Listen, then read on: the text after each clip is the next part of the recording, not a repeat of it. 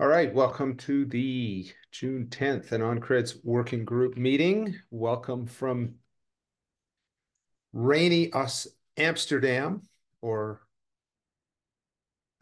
near to Amsterdam. That's where I am this week at a conference that will be in Amsterdam. So I am hanging out in Europe for a couple of weeks. Summary, I went to EIC last week, a conference in Berlin, and learned about what is being done for privacy and unlinkability where ZKPs are not used. So I wanted to summarize and let people know about that and what's being done there and get responses and opinions. A little bit of a conversation, and hopefully, Mike, you can help me out on this on how these fit together, and in particular BBS support. Guess I should have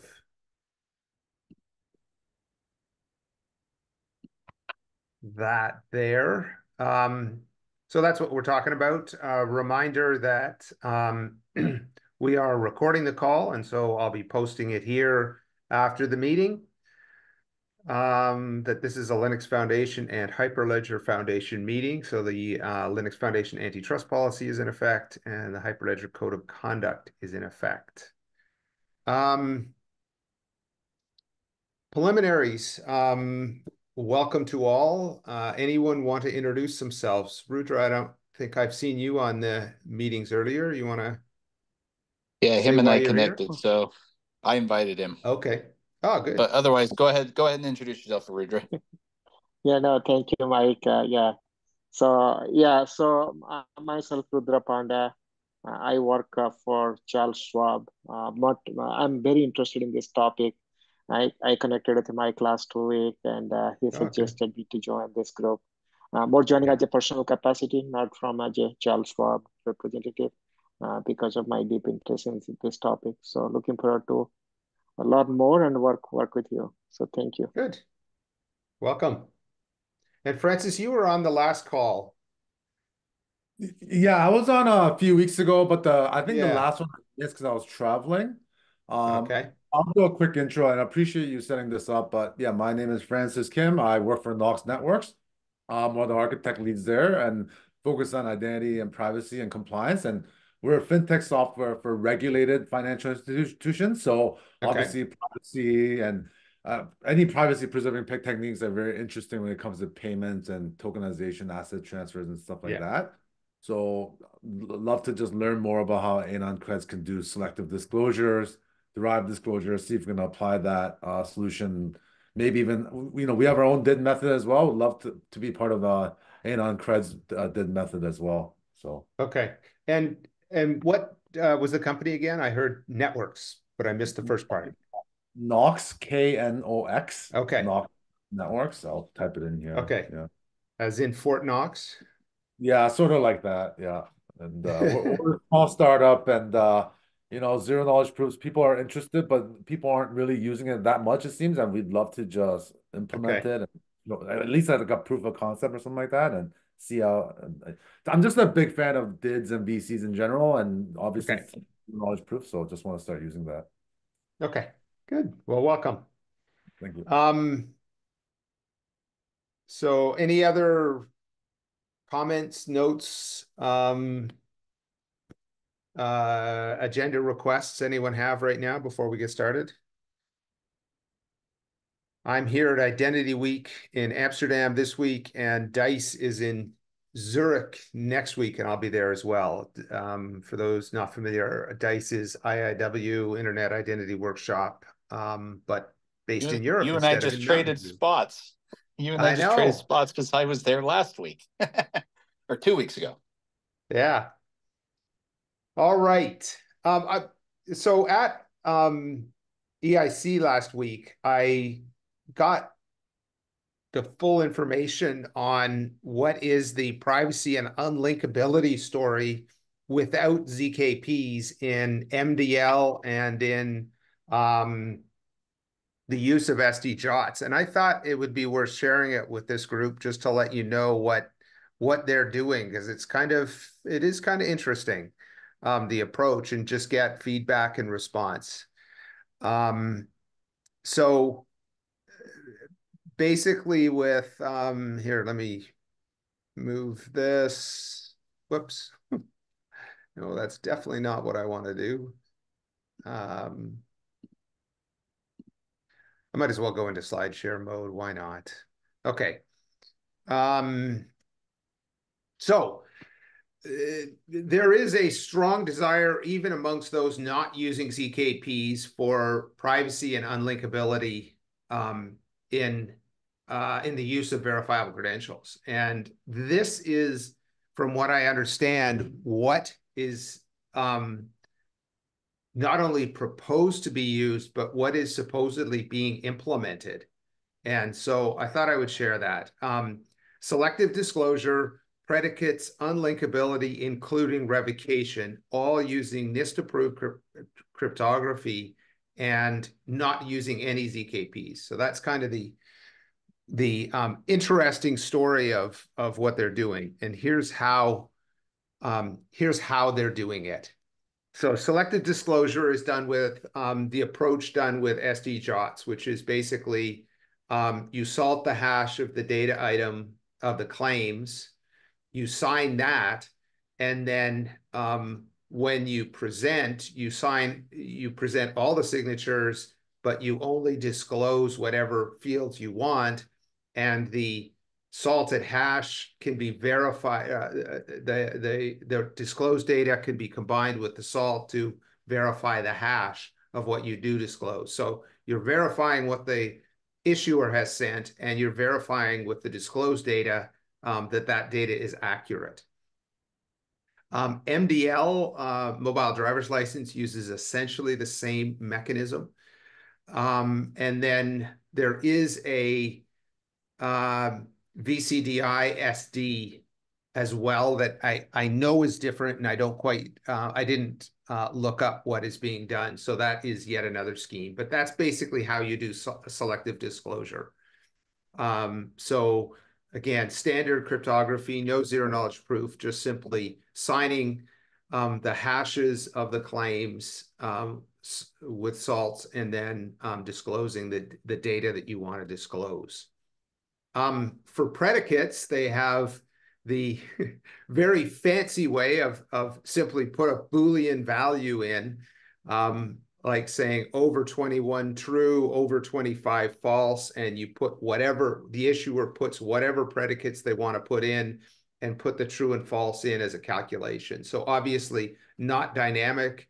If the person gets their credential the day before their birthday and 2 days later, those claims are out of date and so on. But they do have it. That's the way they suggest doing it. So basically nothing at all, but just a suggested way to do that. And then, of course, you can selectively disclose any one of those that are of particular interest. So if you wanted, you could put, over 21, over 22, over 23, and then you selectively disclose any ones you want to do. But a little weird and not that useful, but also, dead simple. It's just a normal claim. This is the interesting one that I was kind of surprised at, because I'd sort of heard this, but I did not realize that there actually there are implementations of this, evidently implementations out in the wild. So what they do is batch issuance of the same credential, each to be used once. So essentially you get every credential is only used once. You get a whole pile of them, and then when you need new ones, you get a new one. Now, the complexity here is that one of the other things they want to do is hardware-based key pairs for the holder. So on your phone, what they want you to do is generate a key pair using the hardware enclave on your phone, get a key attestation that it is a hardware key from Google and Apple. So you generate X key pairs, 200 key pairs or 100 key pairs. You request a batch of 100 credentials, and you pass in basically 100 DID keys, which are with the hardware keys and the attestations associated with them, so that the issuer can verify that they're all hardware-based keys and has all the public keys for them.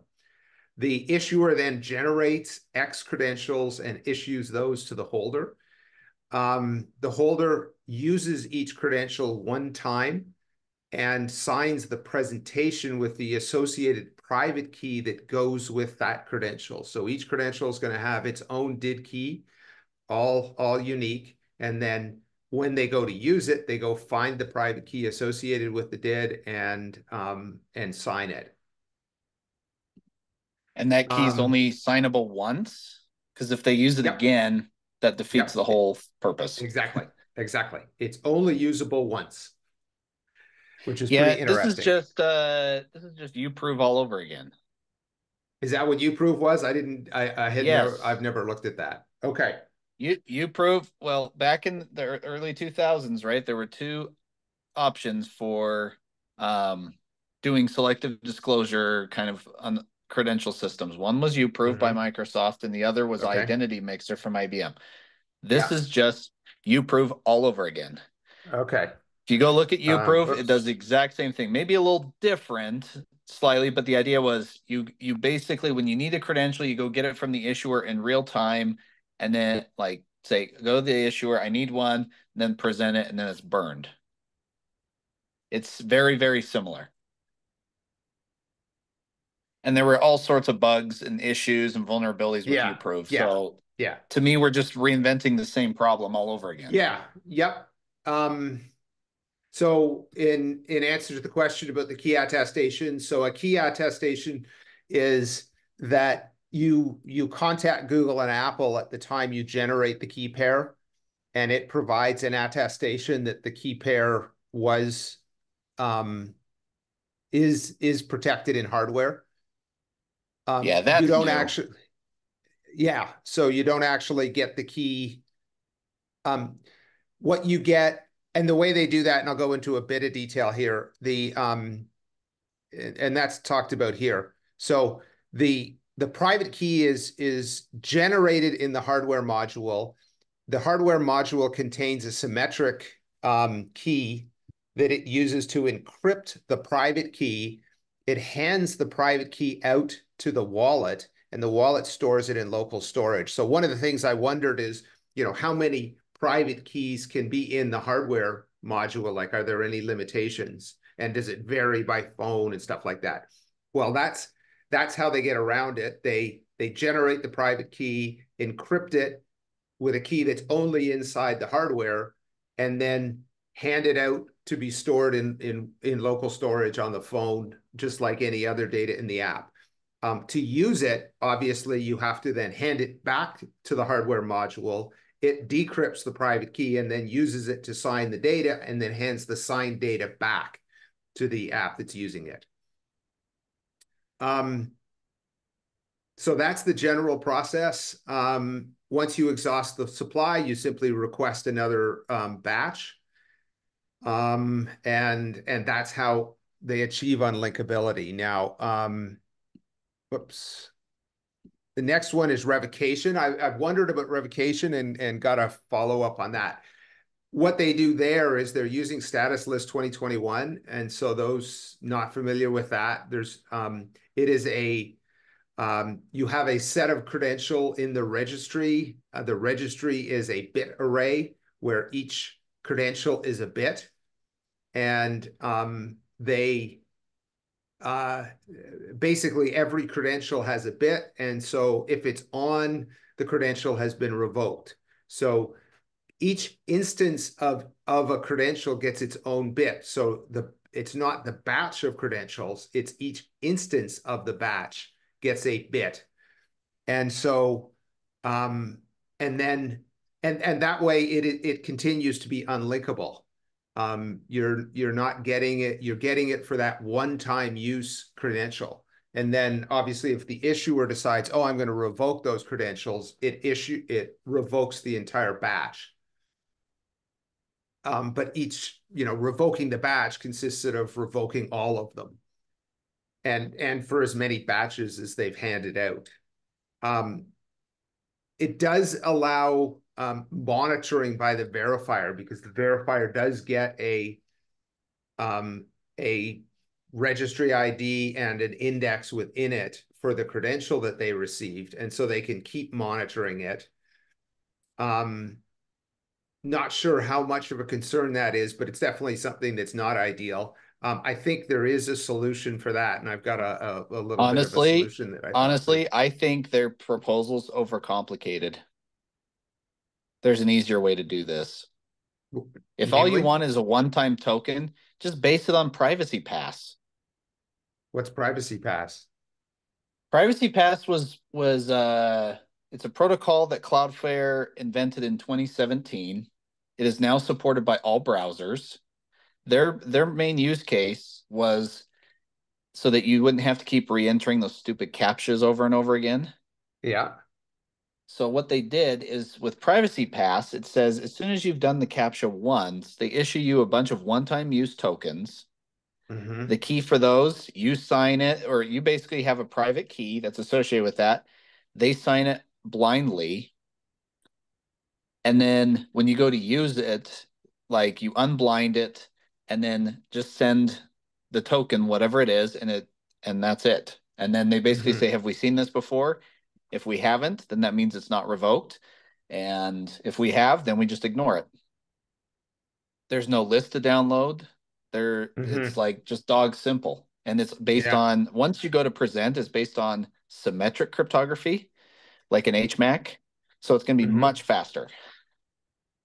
And you're saying that for revocation or for the entire process? For the entire credential.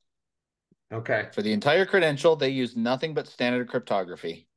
Works for every curve, works everywhere, and it's already built into browsers. And built into browsers. So why are they wasting their this process of let's just reinvent uProve? Just base it on Privacy Pass. A bunch of other companies are. Like they already have like I said, all the major browsers already have extensions for it. Like I think Silk is one of them that's supported in Firefox and Chrome. It's already built in. So why are we reinventing the wheel with something that makes zero sense?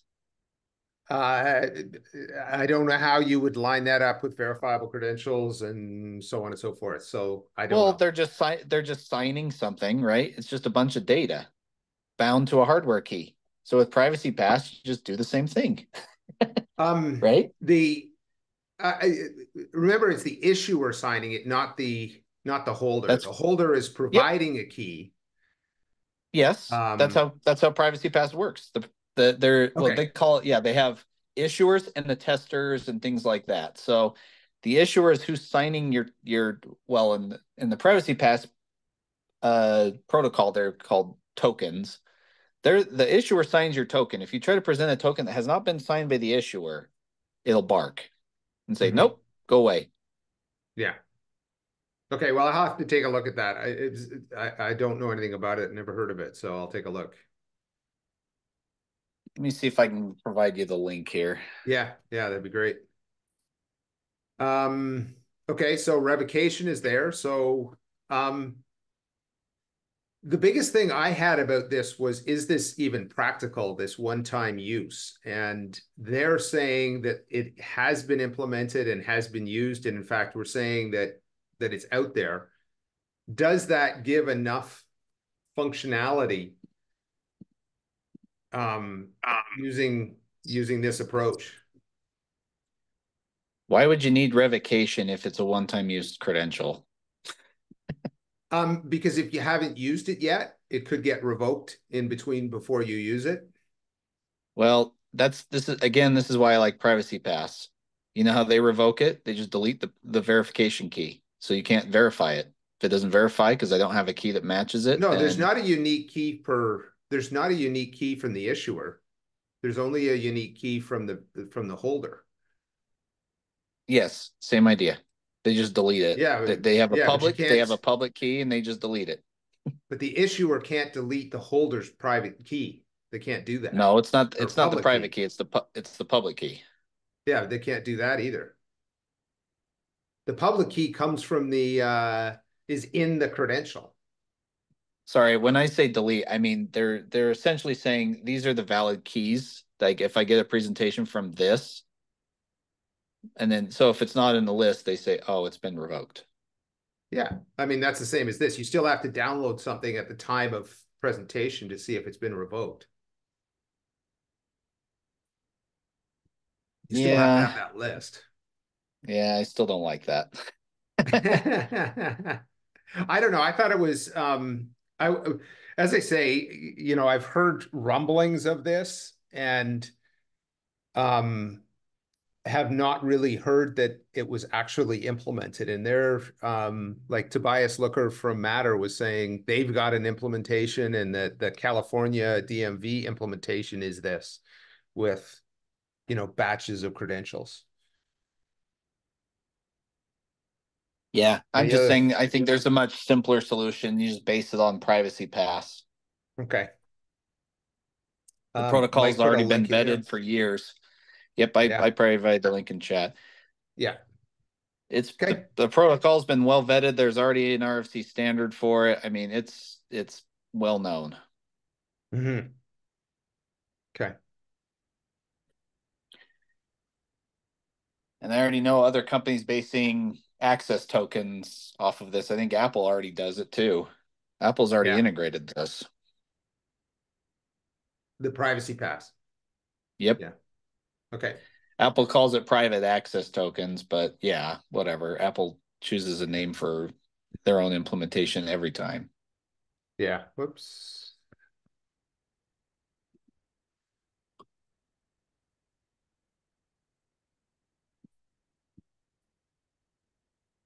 Private access tokens.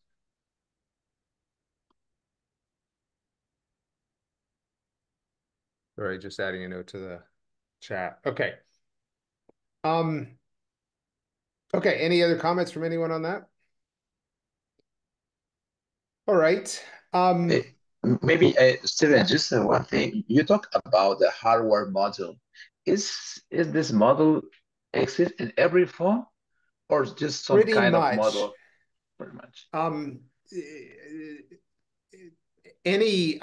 What I understand is any recent phone would have it. So I think if you go back far enough, you don't. But there was a few show of hands questions about if, you know, that the vast majority of smartphones have a hardware module in it. Okay. Okay. Thank you. Yeah. So one of the things that's always bothered me about the EU approach and what they were doing is they, you know, required this binding to a hardware key. And of course that gives absolute linkability. But if you do it that you only use a credential once, then you don't have that linkability. Okay. So yeah. Obviously a lot more complex to manage. But evidently it's doable. That said, there are no open source implementations of this, which is kind of interesting. And as far as I know, I don't know how built into the standards they are, like any standards I've read. Now, I haven't read MDL that much or at all. So I don't know if MDL talks about this batch revocation. The OpenID for VCs is adding a batch endpoint, a batch issue endpoint. So presumably that's what that is for, but I'm not aware. Okay, on to the next topic, which is Mike, hoping you can help me understand. So we have the AnonCreds V2 library. It has PS signatures underneath it. Is something like the .networks BBS library conceptually equivalent to AnonCreds, or is it a lower level? Their crypto library is lower level. It's just the cryptography. Now, if you look in their library, they also have the PS signature as well. Okay, and I saw your note today about that. Okay. And I've updated BLS signature or the Blissful library, so it's compatible with theirs. So good. they could plug in Blissful with theirs, or we could plug in theirs with ours. Okay. It's not that complicated. Okay. So that being said, there are other groups that do use the PS signatures because they in fact that's been around for a long time. They use a slightly variant called Coconut for threshold issuance. But that's PS. So what I'm talking is BBS. Yep. So how do we get Yeah, BBS we could just support into AnonCreds V2? What's the best path? Should we, presumably we would need a library that we get from something else, from somebody else. Is that correct? Well, that's what Agora would do. I've been writing it for Agora. I've just been bogged down. I'm putting one in Agora, and then we can just link it in, and then off we go.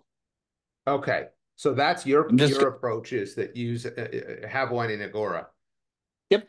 Yep, and just link to it. Okay. And that way it will have the features not only of the core BBS library, but also the additional features necessary to support it on AnonCreds V2. Yeah, they're just hot swappable. PS and BBS are hot swappable. Okay. And all the features you've got would be available. Okay. Yep. Doesn't matter. Background for those new, Francis and Rudra. So BBS supports unlinkable signatures, and the core BBS as defined at IETF, the specification that's going through IETF standardization, supports selective disclosure and unlinkability as core features. Then it has extensions for basically link secret. So this holder binding has extensions for pseudonymous identifiers. So being able to get for a verifier to get a repeated identifier from a credential such that they can identify that it's the same user coming back, but each verifier gets a different one. So that allows the verifier to discover if a person is returning to their site and presenting the same credential, or they are a new or they've never seen them before. But it doesn't allow correlation across verifiers. So that's a key feature. What any of the BBS libraries I've seen do not support are, I think Doc Network supports some of these, but the additional features in an AnonCred V2 include equality of claims without disclosing the claims. So claims from two different credentials can be compared and proven to be the same without revealing the credential. Verifiable encryption, range proof, set membership. What else am I missing, Mike? I think that's most of them. So AnonCreds has a rich list of ZKP based features. And so what library we use depends on what of those features each supports. The one, I gather the Matter one is fairly old and unchanged, right, Mike? Hasn't been touched since I updated it. Yeah. Which was years ago. Yeah. At least three. There is one that the W3C VCDI BBS working group has, and I'm trying to find where that is. It supports BBS, link secret, blinded secret, I guess I should call it because it's generalized. Blinded secret and pseudonymous identifiers, holder and issuer based. And when you say Agora, what are you referring to? Are you talking about that BIS project Agora or something else? Mike? Agora is a labs project here at Hyperledger where I've been donating all of my cryptography libraries. So they're all open source. They're all free to use. Some of them have been audited, some of them haven't. Yeah. But that's the point, is the main motivation behind it. I'm trying to see who was asking that question. Francis. Francis. Oh, okay. So the main motivation was I develop a lot of cryptography libraries and I like them open source. I prefer cryptography to always be that way, because I feel like too many problems have arisen from proprietary solutions or patents. But I used to keep them in my own repos, which presented a few problems. The first one is, since they were my own, some companies didn't want to use them because, hey, they're an individual developer. If he disappears, right, those libraries, like, who owns them now? Number two, I have been sued twice by companies they tried to legally take those from me. And so this was another move to prevent that from happening. Since the LF owns those libraries now, since I've donated them, they would have to go after the Linux Foundation, which is a much bigger gorilla. And so by donating these cryptography libraries to LF, aka Hyperledger Labs, it solves both those problems. Now, LF owns the libraries, not me. I'm a maintainer of those libraries, but anybody can contribute to them. And they have. Some people have contributed to stuff already since I've donated them. And so most of the cryptography libraries that AnonCreds 2 is based on rely on libraries in Agora. So they're not proprietary by any means. Anybody can use them. So the problem you have with Doc Networks is, while they are MIT licensed, Doc Networks still owns those libraries. They are the license holder. So at any time they could withdraw it, they could change it, they could do whatever they want. And then we've seen that happen with, we've seen that happen with quite a few companies, right? Like the MariaDB folks did this, HashiCorp did this, and a bunch of others are basically withdrawing their open source libraries and changing it to business source license instead. So and you've got a list of other ones. These are the 5 that are in Agora now, and then you have an additional set like Genora. Is that what it's how you pronounce it? Gennaro? Yeah, that's Gennaro a DKG. is coming soon. It's yeah, coming I just soon. need to Yep, just need to finish some tidy up stuff. I've been so bogged. I'm trying to push. Yeah, I've got a deadline at work, so I haven't had time to do much.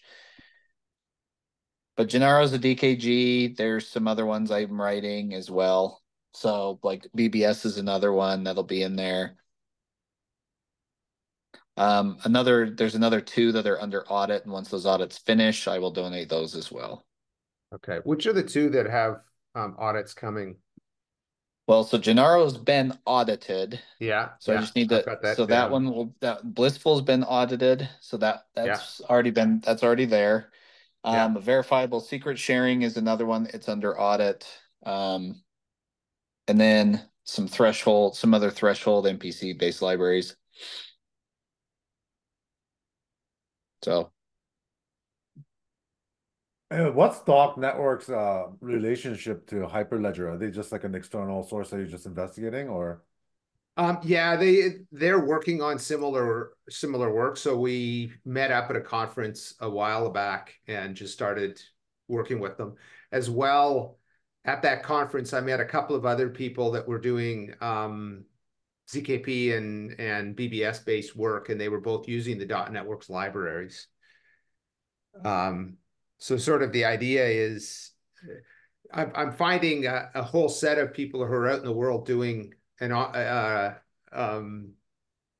ZKP VC related work, and I'm trying to see if we can sort of align and collaborate a bit more to get more out.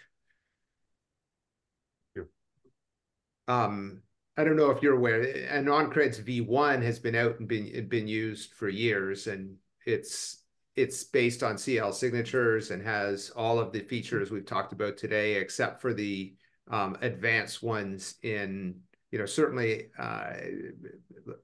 link secrets, predicates, revocation. And so that's been out for a while. And what we're talking here is, what's the next generation going to look like, and how soon can we get it available? So, Mike, your feeling is that the BBS library we should use is the one that's coming, but you haven't had a chance to finish.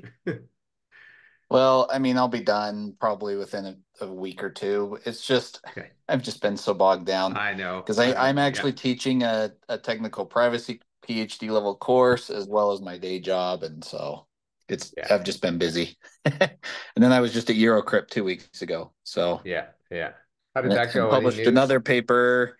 I published another Excellent. paper. If you look in the Agora repo, there's one called Key Share Proofs. That was one I was working on with a bunch of cryptographers. So excellent. anyway, it just never seems to end. Yeah. Excellent. Okay. And Mike, I've got now the audits.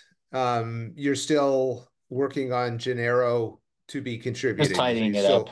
Yeah, just tidying it up. Okay. Yep. I probably should just donate it anyway. It's just I'm one of those OCD people that likes cryptography libraries perfect. Yeah. Oh, here's verifiable secret sharing under audit. Yeah. Okay. I'll just remove that line. Okay. Well, that's what I had for this meeting. We are getting I should mention one other thing, which is we're getting Oracle Labs folks are now doing contributions. And so we've had a couple of PRs from them that extends out the AnonCreds v2 Rust implementation. And Mike, you and I have to get together perhaps later this week to talk to our new mentorship program. Oh, that's right. Person, mentee. Yep. So that will get started, and for that we're working on a revocation manager for AnonCreds v2 that implements that is Alisor. a service for handling Alisor. So that work will begin almost immediately. All right, that's all I had for this meeting. The next meeting is 2 weeks from today and late in the afternoon Pacific. So ridiculously late in Europe. So if you are calling from Europe, you might want to check the recording. But otherwise, if you're in the United States, it should be a reasonable time. And it's at 10 o'clock a.m. in Auckland. And that's one of the reasons we're doing that. We've got more folks from that part of the world. So we'll have a meeting for them to join into. I do have a question for you, Stephen. Yeah. Oh, did I think someone else is going to say something. I'll let them speak first. I'll go after you, Mike. It's okay. It's just a general question. Oh, well, mine's a little more in depth, so go ahead. Well, I was just gonna ask, like, if we wanted to implement selective or derived disclosure like later this year, should we try to go with V1 AnonCreds or wait for V2? What do you think? No, V2 already has all that. It's good to go. Okay, and then people that have implemented it, like, how long does it roughly take for them? Do you have a rough idea? We should talk about what you're doing. Maybe we could have a call, Francis, and chat. Yeah, happy to help with that. Yeah. Yeah, because I just want to like try to schedule it as part of our roadmap, and I just want to have like a rough idea how much to schedule and like rough sort of like efforts and estimates and tasks or something like that, just high level planning. Yeah. Obviously, I mean, what I was going to say, what can help me get more code into Agora is I am available for, consulting and hiring. So that gives me a little more incentive and time to do things.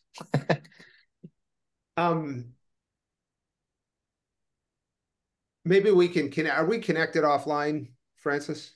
I just sent you an invite on LinkedIn, so okay, good. Okay, let's have some conversations there and figure out what you're trying to do, and then I can at least give you a bit of guidance on what is the appropriate strategy to take. Awesome.